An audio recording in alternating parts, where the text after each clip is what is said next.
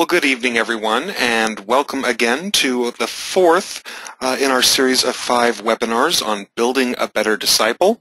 Our topic tonight is Liturgy and Prayer, the engine of discipleship. We'll be talking about what liturgy and prayer means in the life of a disciple. As always, I want to start tonight with a short opening prayer. Tonight we'll have a little opening prayer, a little reading from Scripture, some intercessions, the Our Father, and then we'll close with a short blessing. So I invite you to get yourself comfortable, settle down somewhere, and we remind ourselves that wherever we are at, we are in God's presence. In the name of the Father, and of the Son, and of the Holy Spirit, Amen. God of power and mercy, only with your help can we offer you fitting service and praise.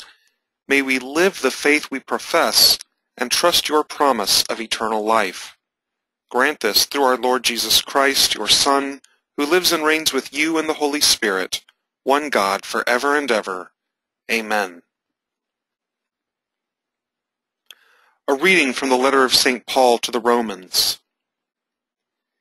In the same way, the Spirit too comes to the aid of our weakness, for we do not know how to pray as we ought, but the Spirit itself intercedes with inexpressible groanings. And the one who searches hearts knows what is the intention of the Spirit, because it intercedes for the holy ones according to God's will. The word of the Lord. Thanks be to God.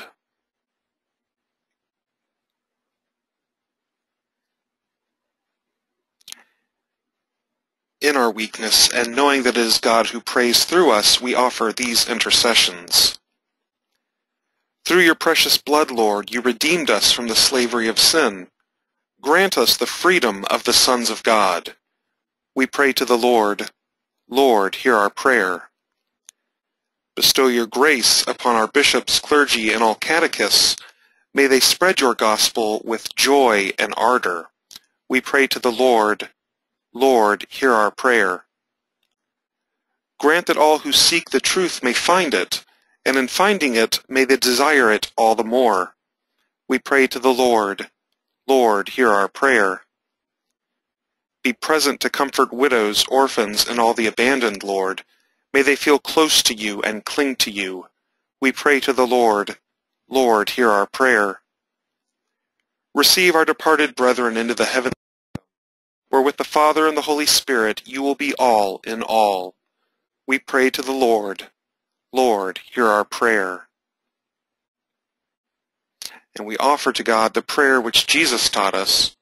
Our Father, who art in heaven, hallowed be thy name. Thy kingdom come, thy will be done on earth as it is in heaven.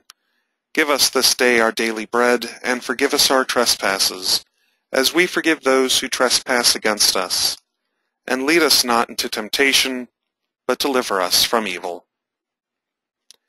And may the Lord bless us, protect us from all evil, and bring us to everlasting life. Amen. All right, well again, welcome, whether this is your fourth time with us in this series or if this is your first.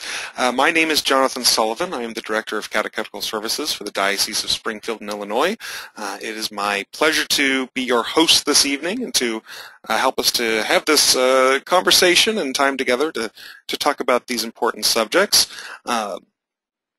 This has been a really fun series for me, I have to say. I've really enjoyed everyone's participation and I am enjoying seeing all the same names kind of pop up from week to week. So I'm very glad to see that all of you seem to be enjoying it and are following along as well.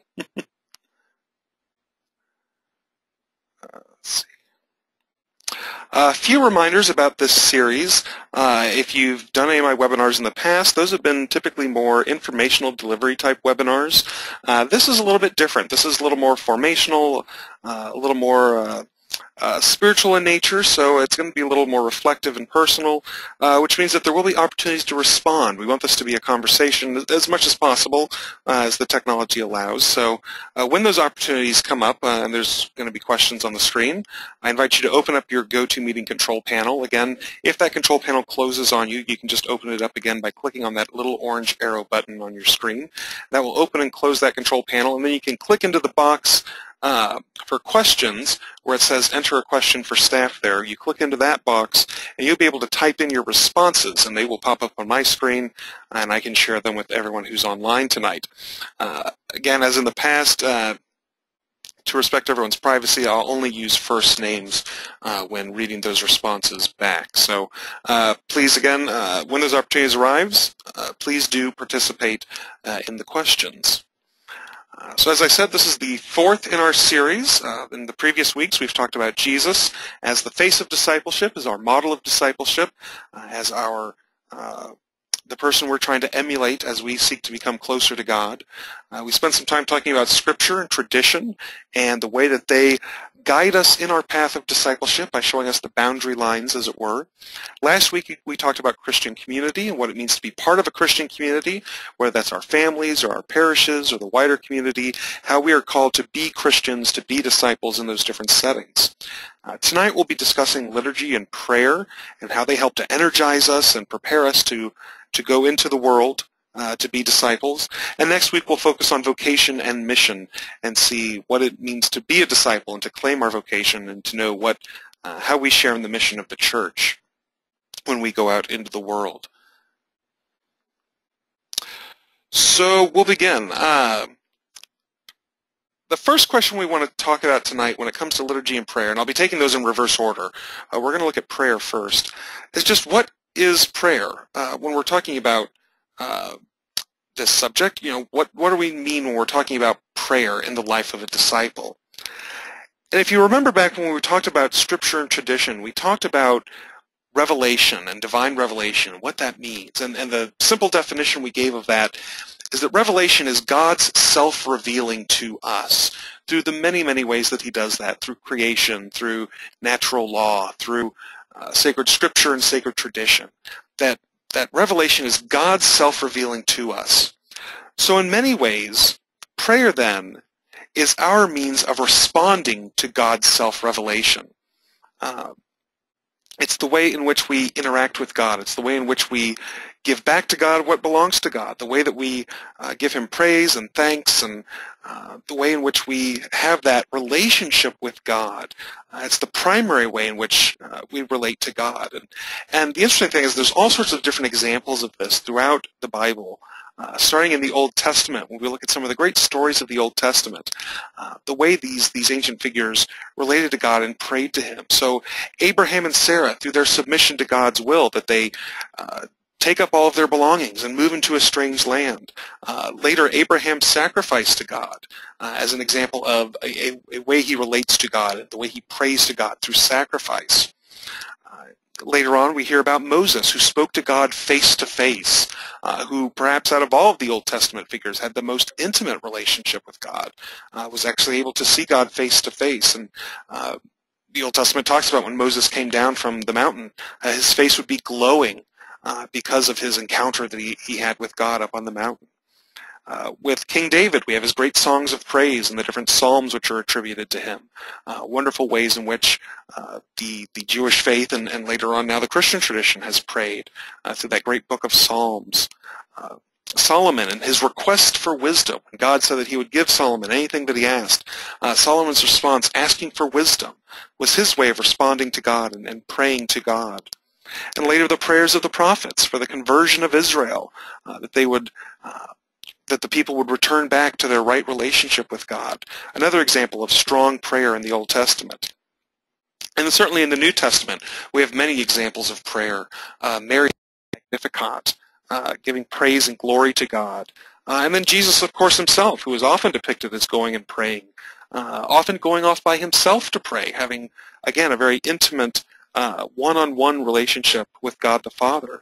But even in his day-to-day life, Jesus participated in worship in the synagogues. He went to the temple and prayed.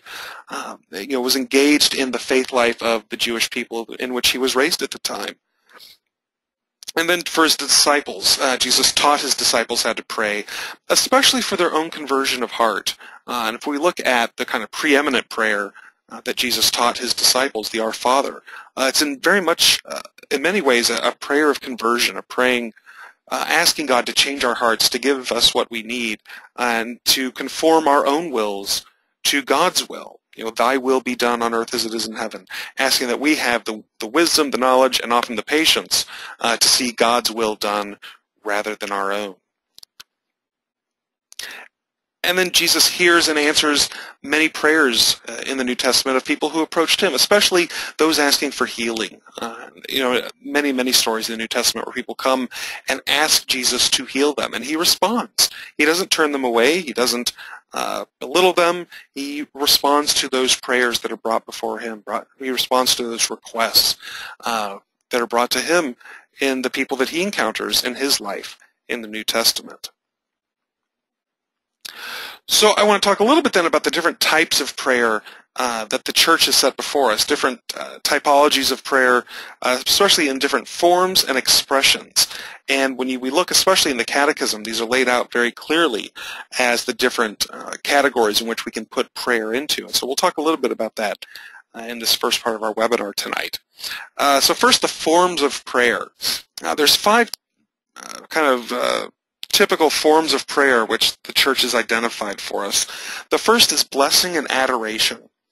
And the Catechism describes these as the first stances of prayer, that the first type of prayer we're to learn, the first type of prayer we are to give to God in our lives is blessing and adoration, that we adore God as our Creator because of all that he has given for us, just by the very fact of our being. He is above us and greater than us, and so we adore God and we bless God. And what that means, that's a strange phrase, to bless God. When we say that we bless God, how could human beings ever bless God who has given us everything? And that's exactly what it is. It's an acknowledgement that God has blessed us with everything, and so we return those blessings to God. That's what we mean when we say that we bless God. The Catechism puts it this way: because God blesses, the human heart can in return bless the one who is the source of every blessing. So it's only because we have been blessed by God that we can in turn say, God, you are blessed, we bless you. It's an acknowledgement of those blessings we have been given. So blessing and adoration, that first stance of prayer, the first attitude we should have when approaching God in prayer, adoring God as Creator, as the very ground of our being, as it were. The second form of prayer, then, is petition. And this is one I think we're all very familiar with, in which we recognize that all that we have is a gift from God, and so we seek to ask God for the things that we need in our lives. We do that in humility, especially, first of all, by acknowledging our own sinful nature and acknowledging that we are unworthy to even ask God for anything, and yet God permits us to do so. God grants us the grace to ask of him the things that we need in our lives. And so we start in humility and in asking God for things, but in all that we always ask that it's God's will that is done, so that any goods that we are given are done for the purpose of building up the kingdom, of doing good in the world. So petition, and then very closely related to that, intercession. So petition is when we ask for things for ourselves. Intercession is when we ask for the good of another, when we intercede on behalf of another and ask God to give others the good things that they need in their lives. And I'm sure, again, this is another type of prayer that we're very, very familiar with, whether it's asking for healing for a loved one, or now, of course, in this month of November, praying for the repose of the souls of our loved ones, interceding on their behalf, the souls in purgatory, whether it's asking for safe travels for someone we may know. We intercede and ask God to give people the good things that they need in their lives. And often that's in response to their request of us. We ask others to intercede for us. It's not that just we bring our own petitions to God, but we ask others to bring our petitions, to intercede on our behalf. So a wonderful example of, again, going back to last week, living in Christian community, supporting one another, and praying for one another at all times. The fourth form of prayer is thanksgiving. Again, going back to God as the giver of all great gifts, and acknowledging that God is the giver. And so thanking him for the gifts he's given us. When he answers those petitions, when he answers those intercessions, we give thanks for those things. Even when the answer may not be exactly what we would have wanted of God, we know that God answers all prayer. And so even when God answers in ways that may surprise us or we may not have expected, we give thanks that God has answered those prayers, even if it's in ways that we wouldn't have expected. And the preeminent form of that thanksgiving prayer is the Eucharist. Eucharist, the word itself, means thanksgiving. And so we come together at the Eucharist to thank God and praise God for everything that he has given. And that's certainly a theme when you listen to the prayers of the Mass, a theme that comes back again and again, thanking God for the gifts he's given us. And then finally, that last form of prayer, praise. Praising God simply because he is. It's not just praising God for what he's given us. That's thanksgiving. But praising God just for being God. Again, the Catechism puts it this way. Praise is the form of prayer which recognizes most immediately that God is God. It lauds God for his own sake and gives him glory quite beyond what he does, but simply because he is. So just in the enormity of knowing that God is God, we praise God and give him the glory that is due to him because he is so far above us and so worthy of that praise.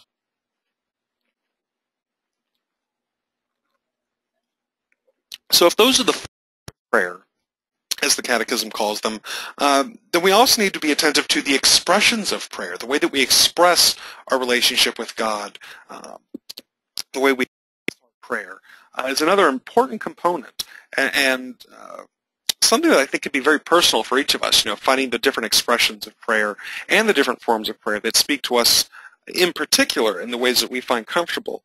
And so there's three expressions of prayer. The first is vocal, and the Catechism calls this one an essential element of the Christian life, vocalizing our prayers, praying out loud. Most of all, because we need to do that as human persons. Because we are more than just spirit, we are spirit and body. Ideally, prayer should involve the human senses.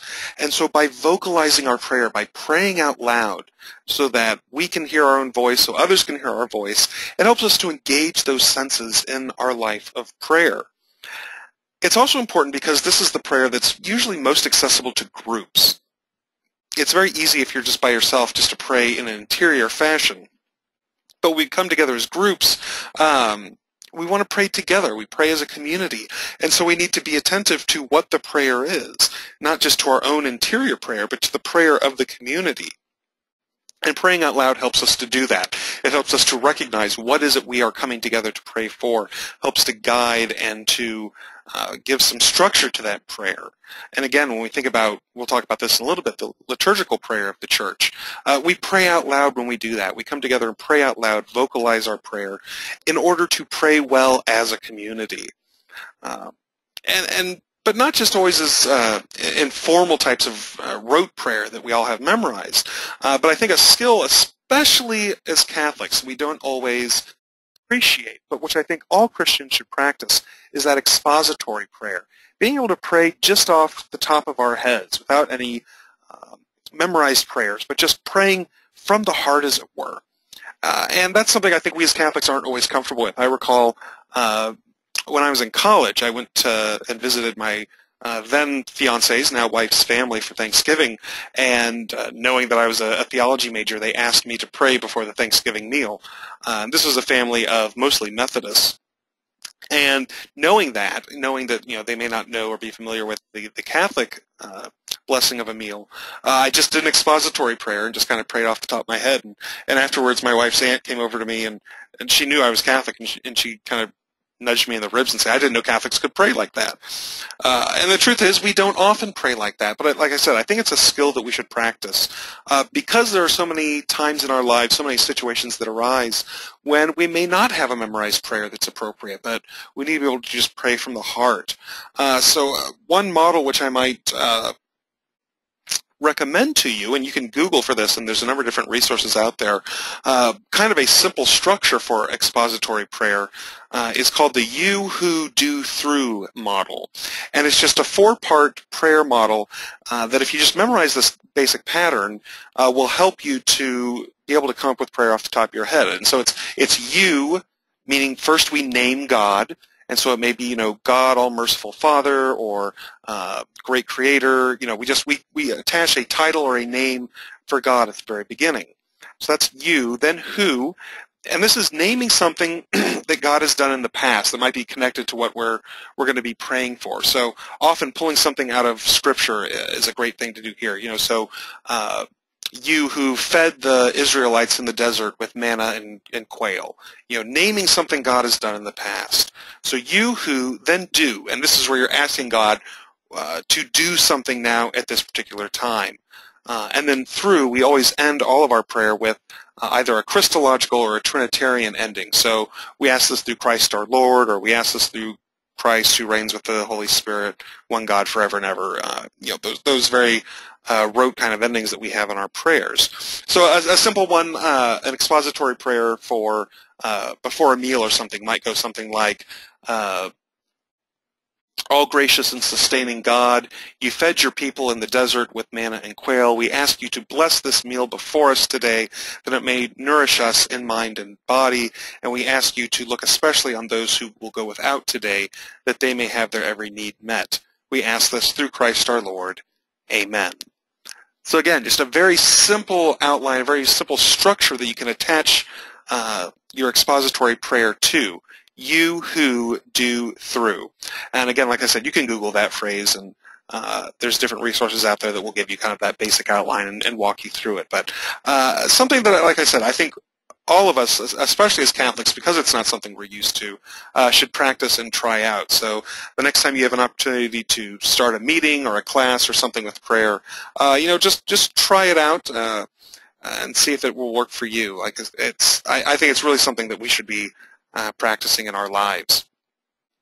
So the first question I want to throw out for some response tonight is, what forms or expressions of personal prayer, you know what, I just realized I was just doing vocal there and I didn't even get to the other two. My apologies.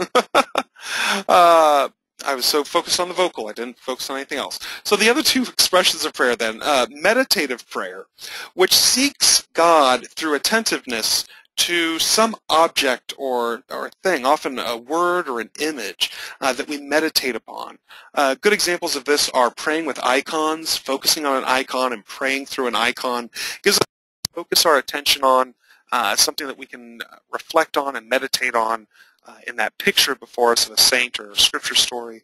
The Jesuit imaginative prayer is a form of prayer that the Jesuits use quite a bit, in which you think of usually a scripture story and try to place yourself into the story and decide, if you're in the crowd with Jesus, or if you're listening to a prophet proclaim something to the people, you try to put yourself into the story and really try to imagine what that scene is like and what you're smelling and seeing and feeling and hearing, how you're relating to other people. So that's another form of meditative prayer.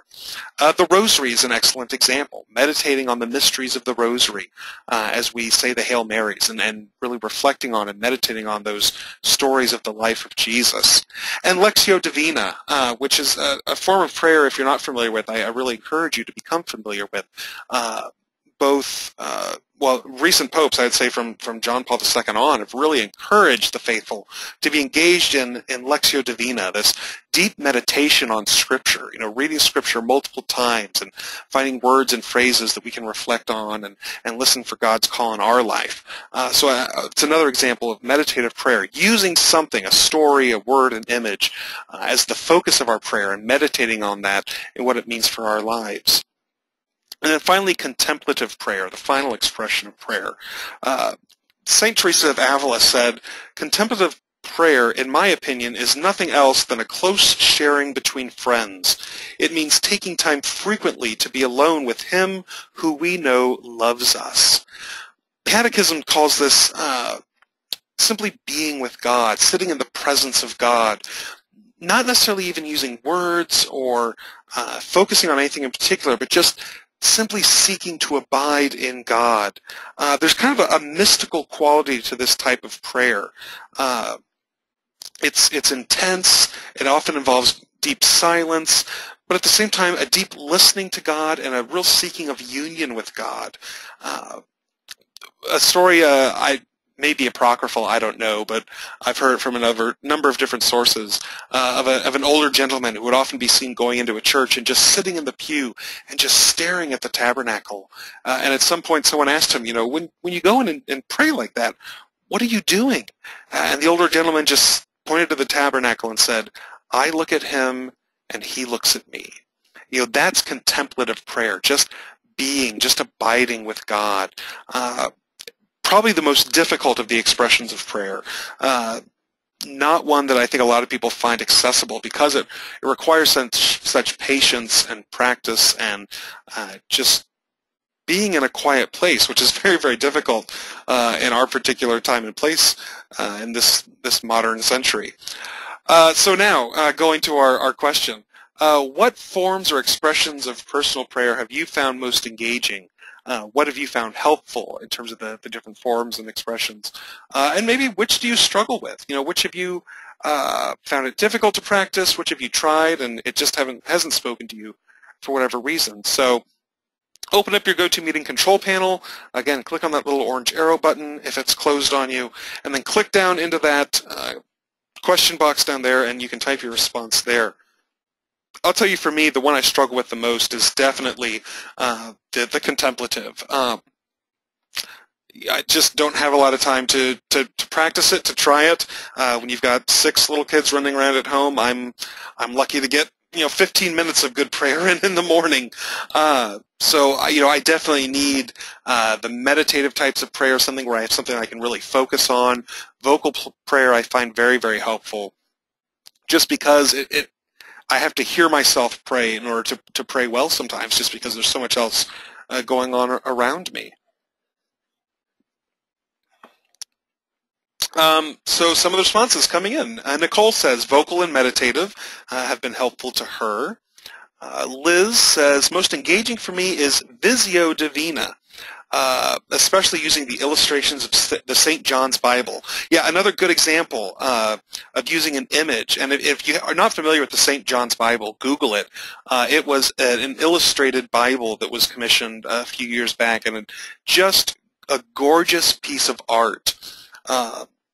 In fact, I'm not sure if there's anything near our diocese, but I know some places have bought really nice copies of this and actually send it around their dioceses and kind of tour it, just to allow people to look and pray with it and see it. So absolutely, Visio Divina, kind of another take on Lectio Divina.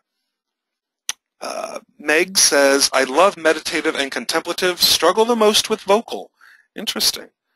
D. Gray says Lectio Divina has been very, very good for her. Thank you, D. Jane says, I find that I am most comfortable with the meditative form of prayer, especially the rosary. I think a lot of people would agree with that. Lana says contemplative. So interesting. Quite a few people, it looks like, enjoy contemplative. Tamara says, I really enjoy contemplative. I get to Mass on Sunday evening an hour and a half before it starts. It's only an hour a week, but that quiet in the presence of God is rewarding. Yeah, I hope to be able to get that in my own life at some point. Margaret says, I use all of them and I struggle with all. I think we all have that experience from time to time where none of them seem perfect and none of them seem like they're really getting us to our ultimate goal. Liz says, most struggle with is the rosary. As a convert, it wasn't a practice for me, and it's difficult for me to meditate while trying to focus on the prayers.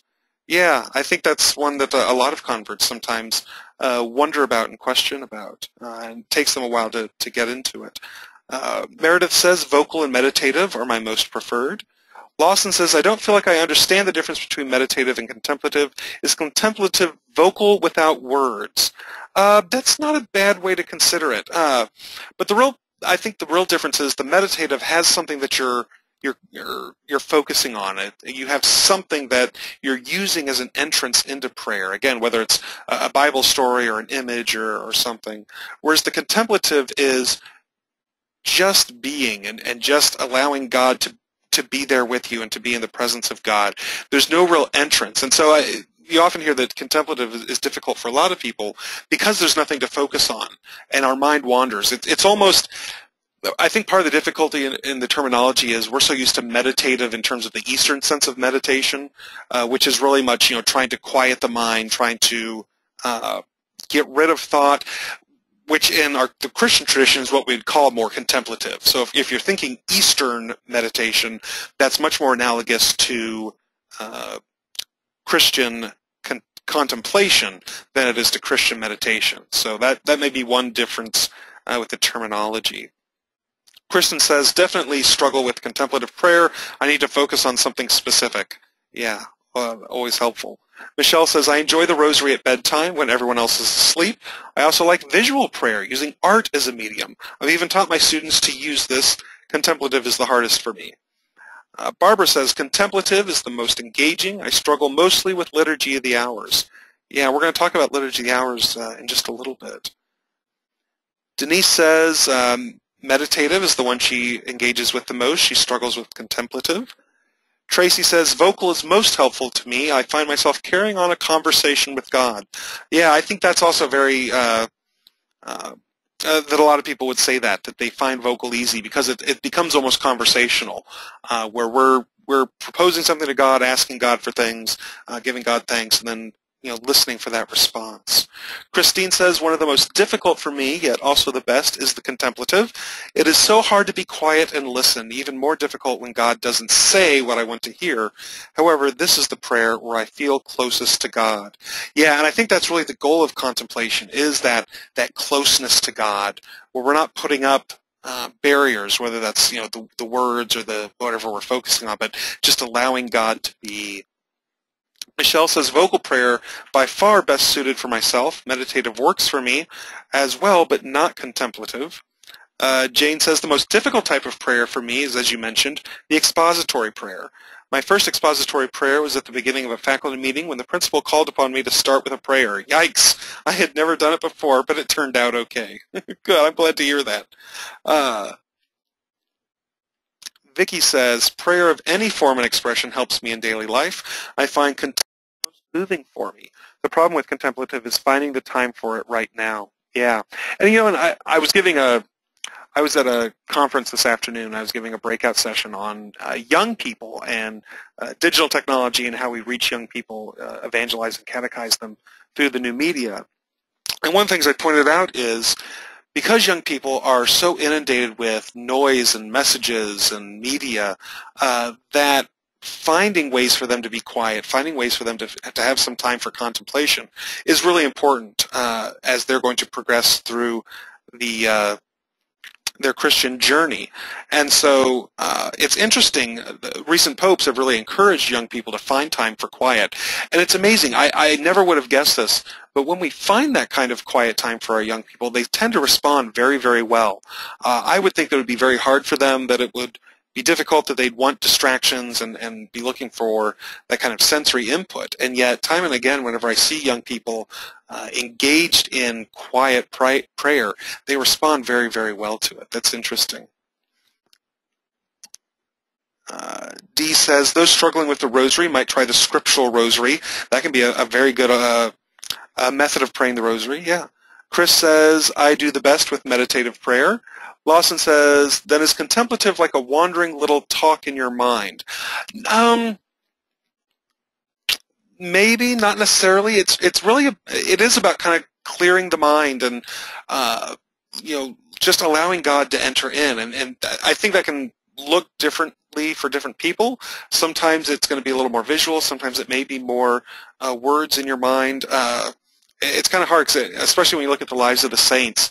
That kind of contemplative prayer takes many, many different forms. It's often where many of the saints will tend to have their mystical visions, is in that kind of contemplative prayer, when they've just cleared away all the distractions and just allow God to be there. Maria says, I find contemplative the most spiritual type of prayer. Very good. Well, thank you. So you can see, just within this small group here, we have a wide variety of people who find different types of prayer, different forms, different expressions most helpful for them. So I think that's one of the great gifts that God has given us when it comes to personal prayer, that we're not just stuck in one type of prayer, but we're given different types of prayer so that we as individuals can find the type of prayer that's best going to work for us and best communicate to God for us.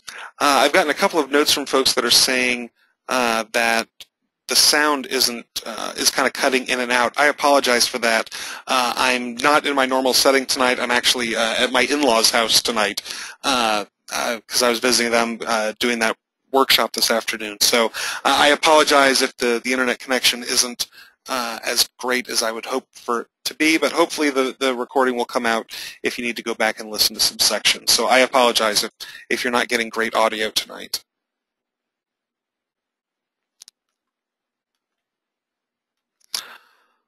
All right, I want to take just a quick moment to talk a little bit about prayer and human development. As I was just kind of alluding to, different people find different types of prayer, the different forms, the different expressions helpful.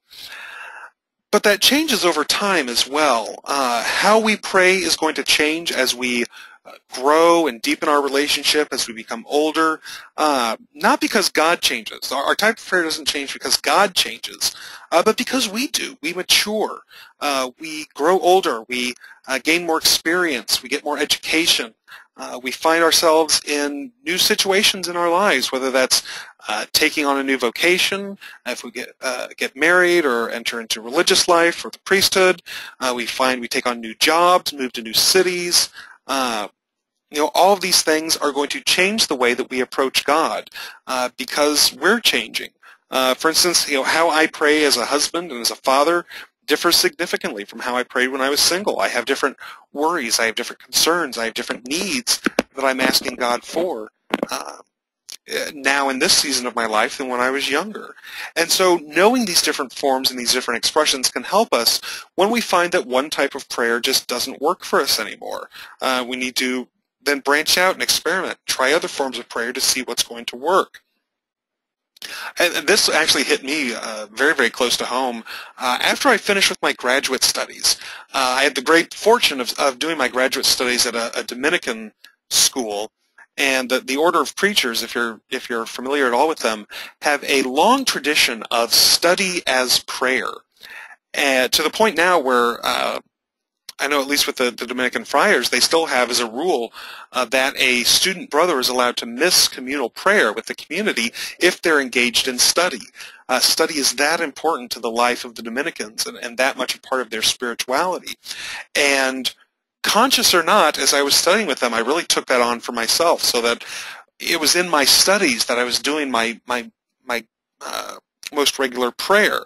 And so when I finished my graduate studies and I was no longer regularly engaged in theology and all of this, I suddenly found that my prayer life had just dried up.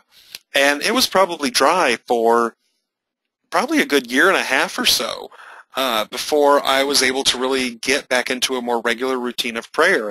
And much to my own surprise, what really helped me to get back into a more rich and fruitful prayer life was going back to the basics. And it was really starting with the rosary and getting back into a practice of saying the rosary on a regular basis. And the truth is, I don't particularly enjoy the rosary. I don't typically find it a particularly fruitful type of prayer for me. Not that I think it's bad or anything. It's a great part of our tradition, but it's just not something that ever really spoke to me. And yet here I found myself at the end of my graduate studies entering more and more deeply into the rosary, just because having those rote words and having the form set for me meant I didn't have to think about it as much. I didn't have to come up with my own prayer. But having that type of prayer just really helped me to get back into a regular prayer life. So you never know what's going to be helpful for you at any particular season in your life. This is part of the reason why lifelong adult formation is so integral to Christian life. We can't be content to relate to God, as an 8th grader our entire lives. We're going to mature, we're going to get older, and so we need to find different ways to approach God in different seasons, because the mystery of God is never exhausted. We're never going to plumb its depths.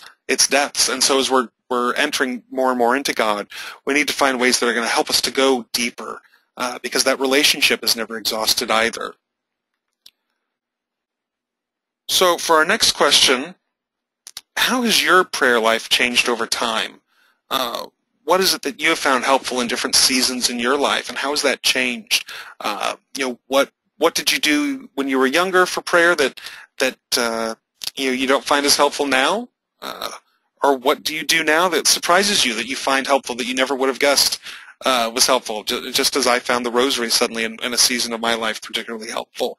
So open up your GoToMeeting control panel and click into that question box, and you can type your answer in there about how has your prayer life changed over time.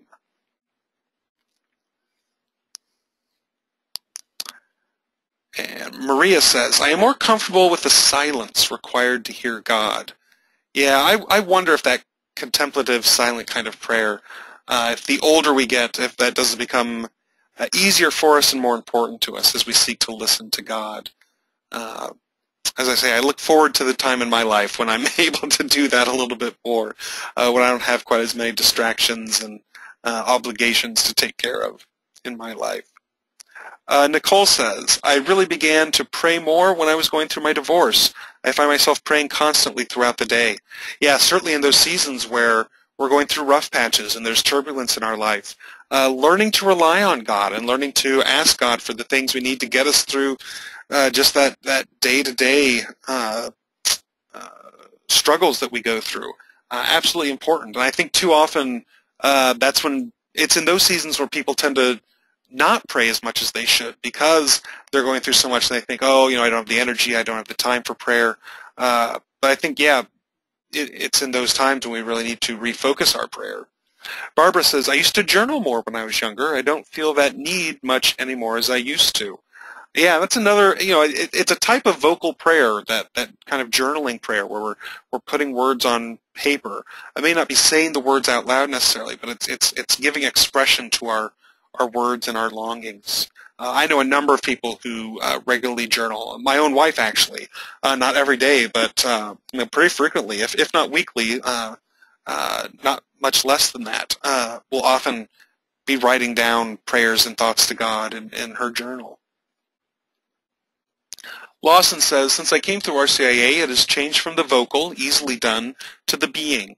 I still struggle sometimes with the rote prayers, although I love the community of it. I guess the answer is it's opened up to more than what it was, which is really the goal of the praying life, is to seek to deepen and open it up more. Catherine says a combination of both spontaneous and rote works well. Tamara says, I find that I'm able to pray more often during the day, staying in touch with Jesus. I also think that attending morning mass has helped me with my focus each day. I really miss it when I don't get to go. Jane says, when I was younger, I would pray during set times. Now I pray whenever I have a moment that I'm not doing anything else. Driving time is a prime time to pray. Helps avoid road rage, for one thing. You can't get mad if you're praying. Yeah, I think a lot of people find that a very helpful time. When I was growing up, my mom had about a 40-minute one-way commute, and the rosary was often her morning prayer on her way into work.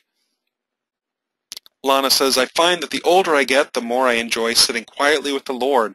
I enjoy sitting in His presence and listening to what He has to say to me rather than what I have to say. Yeah.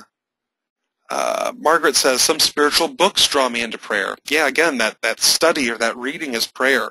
Lots of great material in that. Meredith says, I have always talked to God as though He was there next to me. Still today, I pray out loud, and so do my children. Roxanne says, my prayer life has changed over time by truly understanding the meaning of prayers such as the rosary, the novenas, and praying to the saints, also praying more throughout the day and night. Michelle says, I had no real prayer life until I had children, and in particular when the health of one of my children was seriously threatened. Vocal prayer is what enables me to stay focused, though oddly I struggle with the rosary. My best prayer is often done during commutes to work, and thus is struggling severely now that I am not working.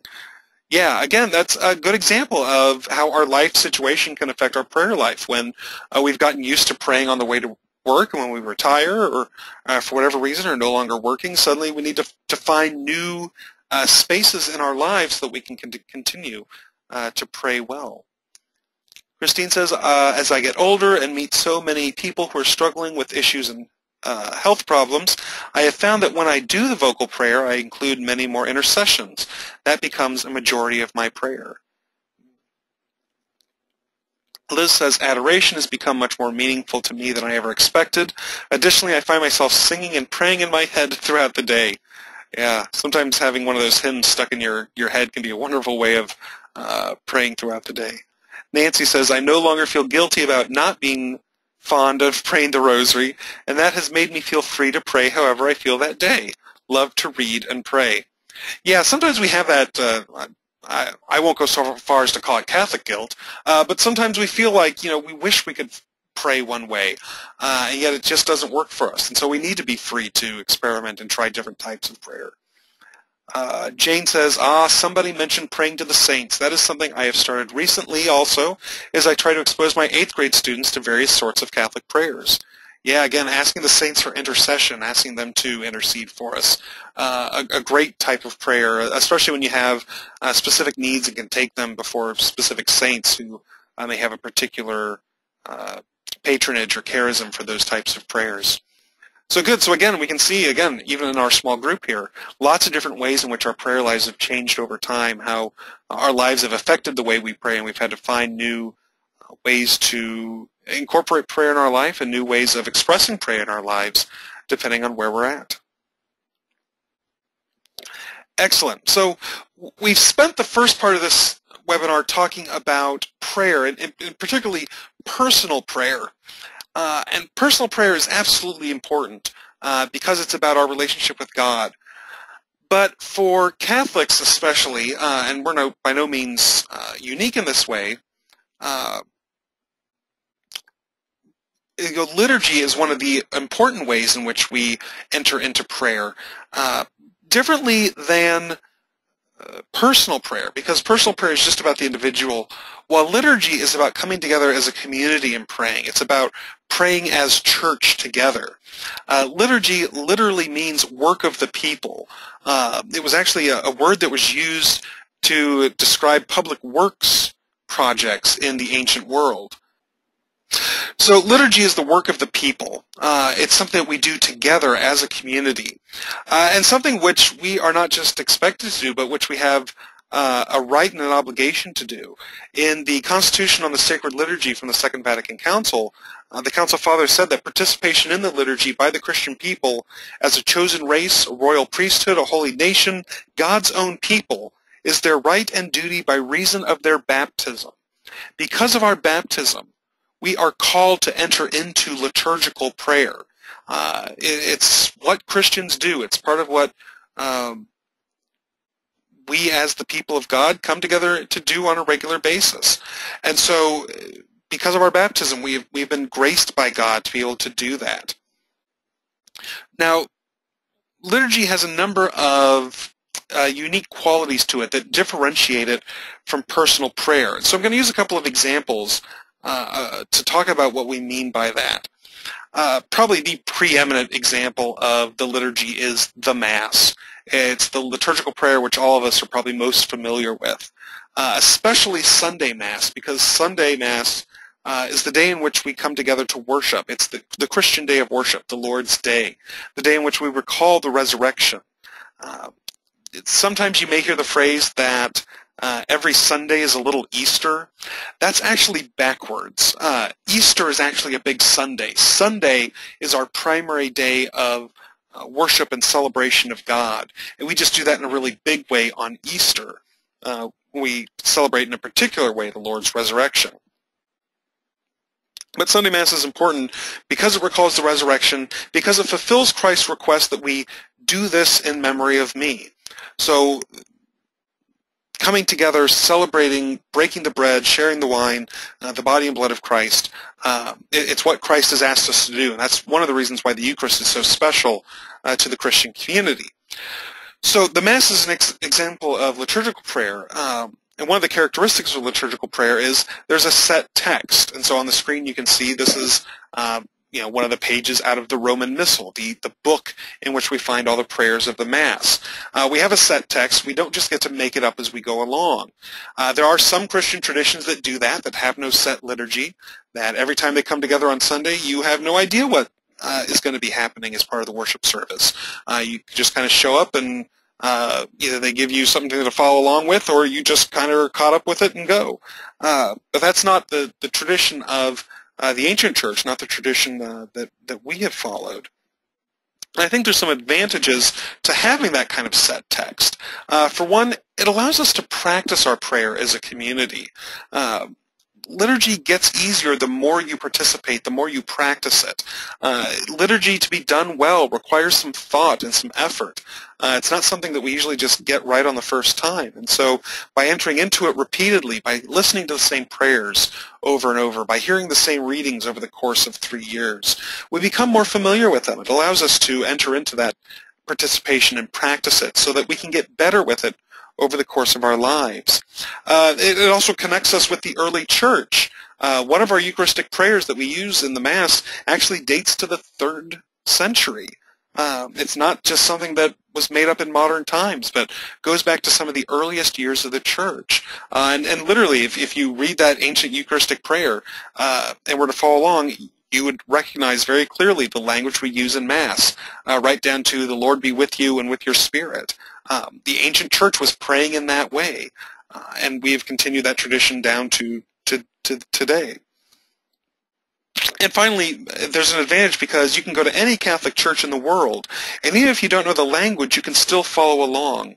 You can still recognize the contours and the shape and the actions that are going on in the Mass. So it helps to connect us to the universal church, not just to the ancient church, but to the church around the world today. Helps us to know that whatever's going on in a Mass, we can follow along because we're familiar with the form. We know what's going to be taking place. On the screen, you'll also see these liturgical texts use both red and black ink. Now, the red ink are called the rubrics, and that comes from a word that means red. And the red is just what is done in the Mass. It's the instructions. The black is what is actually said out loud by the people, by the presider, and so on. So the red text just tells you what to do, and the black text tells you what to say. So, and that's true for all liturgical texts. In fact, on this next screen here, I have a page out of the Liturgy of the Hours, which is another one of the great types of liturgical prayer. And again, you can see the red and the black text, the red telling you the different parts, and then the black tells you what to actually pray. The Liturgy of the Hours is a wonderful prayer type, and one which the Second Vatican Council really encouraged all people to pray. The Second Vatican Council described it as the prayer of the Church. It's required by clergy to pray it every day, and many religious congregations come together to pray it regularly.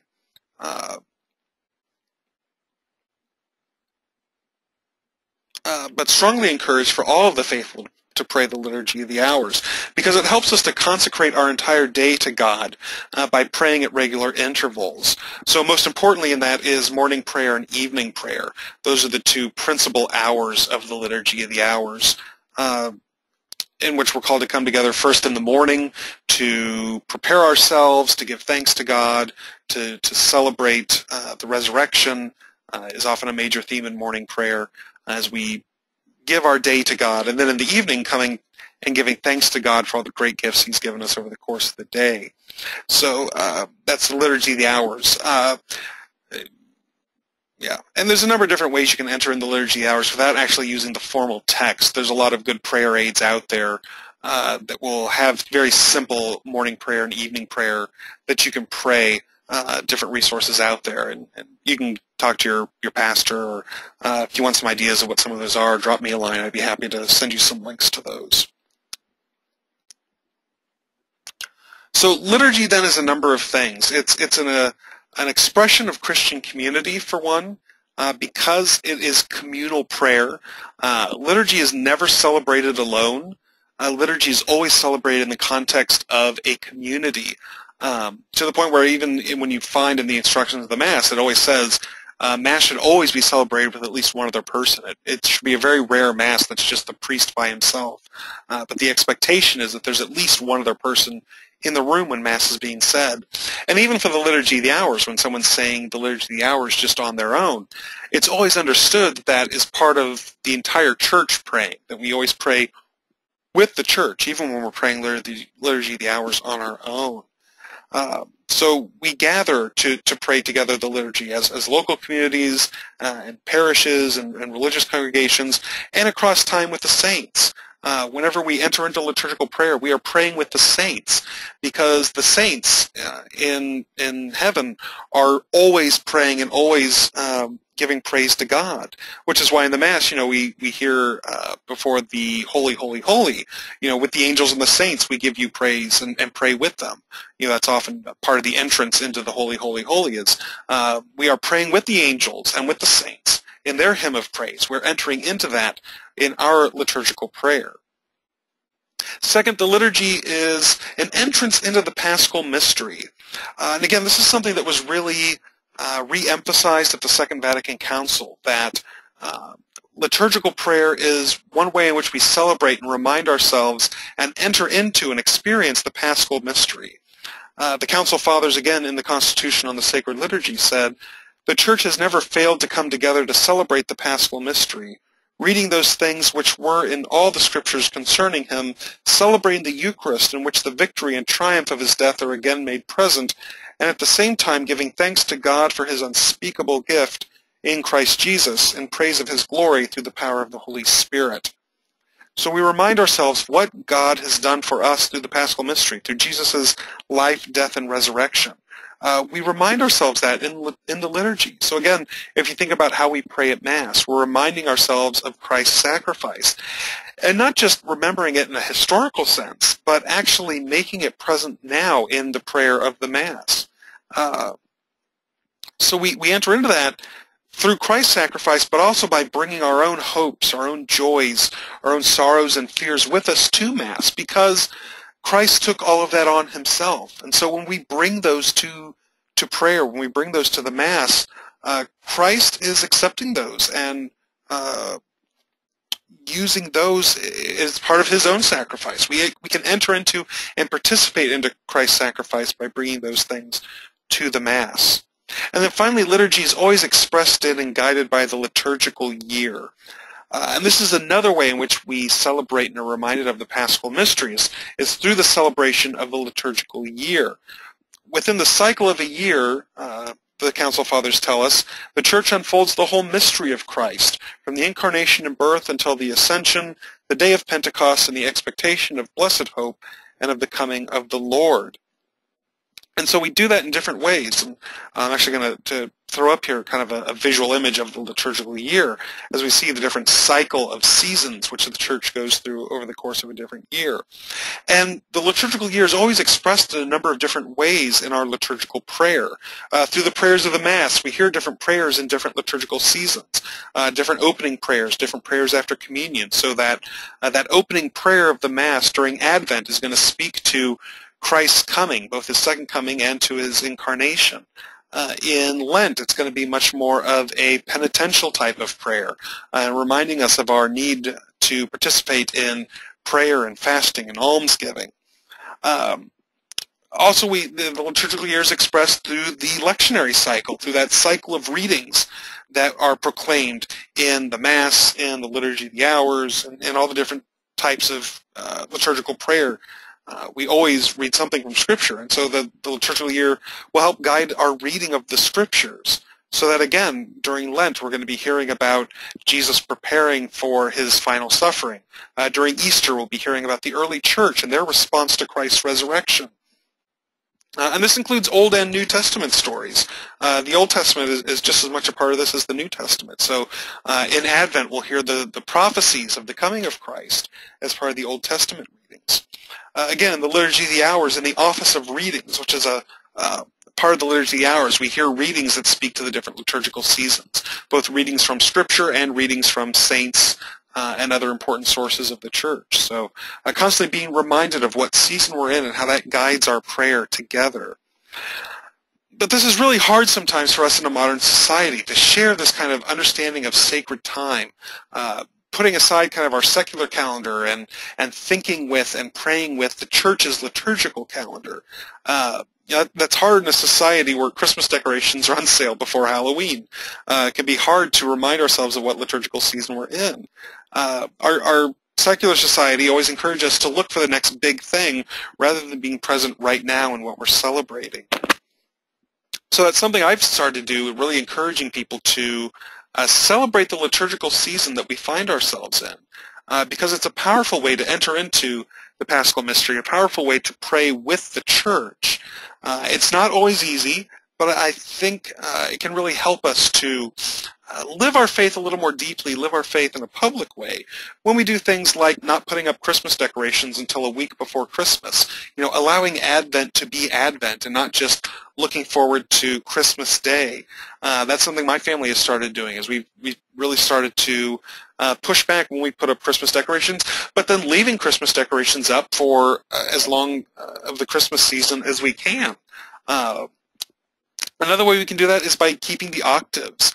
It's one of the great things about being Catholic is for Easter and Christmas, we don't actually confine Easter and Christmas to just one day. The church celebrates those for 8 whole days. If you go to Mass in the week following Easter or the week following Christmas, we're still in solemnity mode. We're still in big celebration mode. We are still praying and celebrating together as if it were still Easter Day or Christmas Day for that entire week afterwards, because they're great feasts. These are the 2 great feasts of the church, and they require a great feast. They require that we celebrate big, and so the church extends those for an entire week. So keeping the octaves, reminding ourselves that for that whole week afterwards, we're still celebrating that great mystery, that great event. That can be an important way for us to continue to celebrate the liturgical year. Lent, I think, tends to be easy for a lot of folks. That for whatever reason, that penitential season, people seem to enter into that pretty well and know about prayer and almsgiving and fasting, because those have still strong requirements by the church. But even in ordinary time, reminding ourselves that this is the season in which we celebrate Christ and His teachings and the coming of the Holy Spirit and try to live that out in our lives. Reminding ourselves what seasons we're in can be really, really important.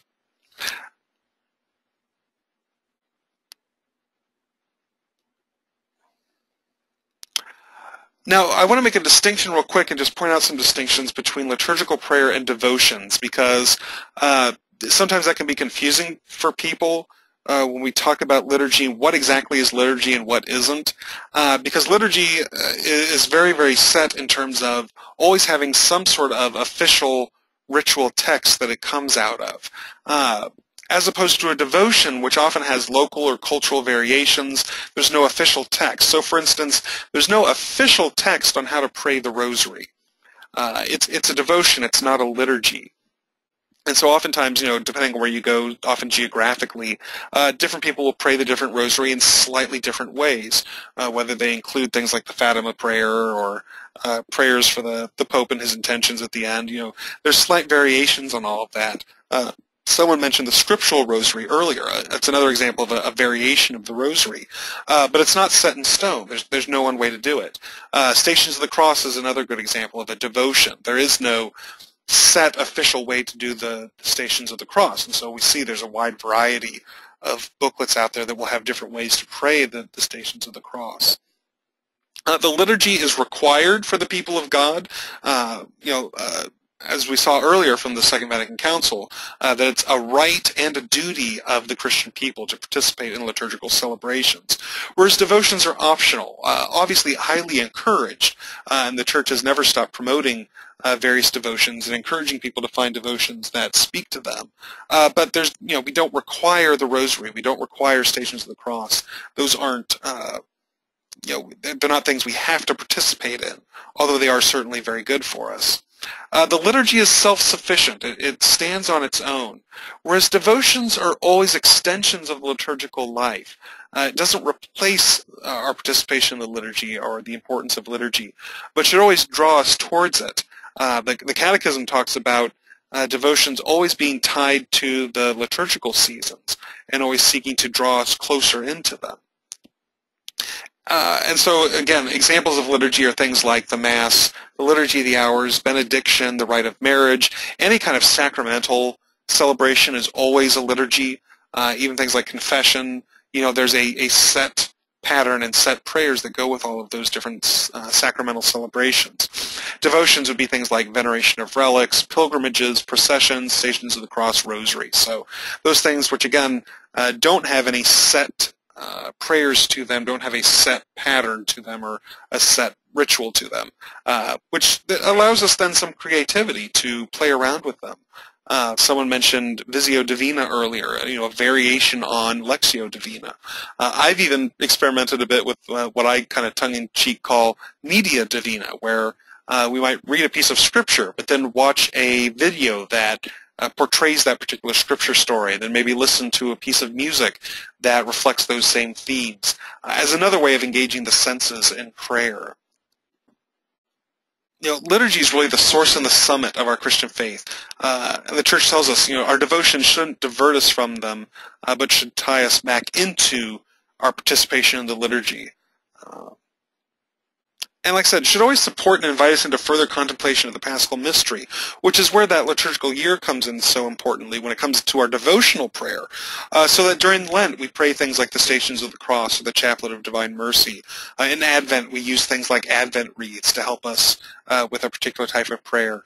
Lots of devotions tied to specific saints and feast days, things like May crownings or Corpus Christi processions or St. Joseph breads and blessing those breads.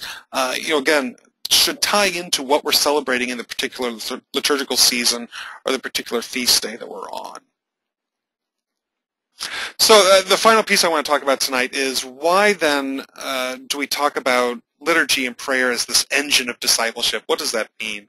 Well, what it means is that good liturgy and good prayer requires, as the Second Vatican Council said, full, conscious, and active participation of the faithful. These were really some of the watchwords of the Second Vatican Council, where, again, at the very beginning of the Constitution on the Sacred Liturgy, the Council Fathers said that Mother Church earnestly desires that all the faithful should be led to that fully conscious and active participation in liturgical celebrations, which is demanded by the very nature of the liturgy. We're called to participate in these things, and they need to be active. It's not just a passive reception when it comes to liturgical prayer. We're not just to sit back and be spectators, but we should be engaged. We should be fully there. We should be participating in a very active way. But when we use that phrase, active participation doesn't just mean activity, as if it was just about getting more people involved in liturgical ministries or trying to be busy during the Mass doing something. There's a wonderful line from then Cardinal Joseph Ratzinger, later Pope Benedict XVI, in his book, The Spirit of the Liturgy. He says that true liturgical education cannot consist in learning and experimenting with external activities. Instead, one must be led toward the essential axio, the essential action that makes the liturgy what it is, toward the transforming power of God, who wants, through what happens in the liturgy, to transform us and the world. That's part of what liturgical prayer is about. It's about transforming us. By participating in that Paschal ministry, we are changed.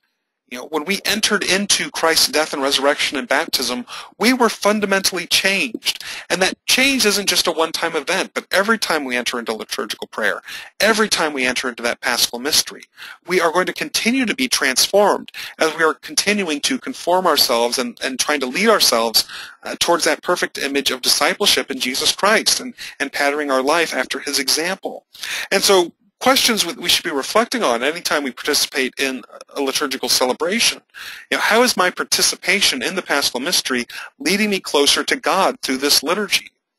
And in turn, how then is God calling me to transform the world for the sake of his kingdom? Again, in part it goes back to what we talked about in our very first webinar, that quote by St. Athanasius, God became man so that man might become God. Not meaning that we're going to literally become another person of the Trinity, but that we can enter into God's divine life, that we can have access to grace, that we can have access to that saving power of God. And the liturgy, and especially the sacraments, are one way in which we can form our minds and our actions and our lives to Christ. It's about practicing for what we're going to be doing for eternity. And we have to practice it. We have to get better at it because we are fallen human beings and we don't get it right. There's a wonderful line by Dorothy Day in her autobiography, The Long Loneliness, where she talks about ritual and the importance of ritual. She says, "Ritual, how could we do without it? Though it may seem to be gibberish and irreverence, though the Mass is offered up in such haste that the sacred sentence, hoc est corpus meum, was abbreviated into hocus pocus and has come down into our language meaning trickery, nevertheless there is a sureness and a conviction there. And just as the husband may embrace his wife casually as he leaves for work in the morning and kiss her absent-mindedly in his comings and goings, still that kiss on occasion turns to rapture, a burning fire of tenderness and love. And with this to stay her, she demands the ritual of affection shown. We have too little ritual in our lives." What she means here is that, yes, we don't do it perfectly, and sometimes we go to Mass and we don't feel like we're getting anything out of it. Sometimes we go to Mass and it just seems like we're going through the motions. But we go through the motions, we practice them, we continue to do them, because every once in a while we get a little glimpse into what it really is that we're celebrating. We get a little glimpse behind the scenes, as it were, and see the divine action taking place. And those moments when that happens, those are graced moments. They are gifts from God to see that when we're participating in the liturgy, that we're connected to all the angels and saints and their eternal praise of God in heaven. Again, we're practicing for what we hopefully will be doing in eternity, which is another wonderful little insight from Cardinal Ratzinger in his book, The Spirit of the Liturgy. He actually likens the liturgy to play, because play is done for its own sake, and it's done just to get better at it. And the liturgy is very similar. We do the liturgy just for its own sake, not necessarily for what we're going to get out of it. When we get something out of it, we should be thankful for that. But we do it because it's what Christians do. We do it because it helps us to get better at conforming our lives to the life of Christ. So prayer and participation in the liturgical life of the Church, it sustains us. It reinvigorates us. It prepares us for our mission into the world, which is what we hear at the end of every Mass. Those wonderful, and we have a number of different options now at the end of Mass for what that sending is like. Go forth, the Mass is ended. Go out into the world now. Another says, go and announce the gospel of the Lord. Go out from this place and share with others what you've heard. Go in peace, glorifying the Lord by your life. Go out and be witnesses for Christ in the world. And finally, go in peace. Leave this place and be peacemakers in the world. This is what we're challenged to do at the end of every Mass. We're not called to just stay in the church, but to go out into the world. And so liturgy prepares us to do that. It gives us the tools. It gives us the experience and the means of actually doing the mission of the church, to go out into the world, to make disciples of all nations, to care for the sick, and to clothe those who are naked, and to visit those in prison, to do the works of mercy. That's why we do liturgy. That's why we pray, is to be reminded of what we're called to do in the world, and then to be given the grace and the energy and the impetus to actually go out and make that a reality. So with that, we've got plenty of time for a little bit of Q&A or comments this evening. If you have any questions or comments, you can feel free now to open up your GoToMeeting control panel and type those into the question box, and we can see if anyone has any responses to any of this tonight. Again, I also apologize. I know some folks have had some problems with the audio tonight. I'm sorry about that. We'll see how the recording comes out, and if I have to re-record a bit of this so people can go back and listen to it, I'll try to do that. While I wait and see if anyone's got any questions, I'll remind you that next week we'll be talking about vocation and mission in the life of a disciple. Now that we kind of have a sense of what we're called to do, how do we go out and do it? What does it mean to be called to a particular vocation? What does it mean to participate in the mission of the church? That will be our topic for next week. Well, I'm not seeing any questions come in, so we will end with a short prayer this evening. And because we talked a bit about personal prayer and devotion, maybe just a simple Hail Mary to end our time together tonight. Hail Mary, full of grace, the Lord is with thee. Blessed art thou among women, and blessed is the fruit of thy womb, Jesus. Holy Mary, Mother of God, pray for us sinners, now and at the hour of our death. Amen. In the name of the Father, and of the Son, and of the Holy Spirit. Amen.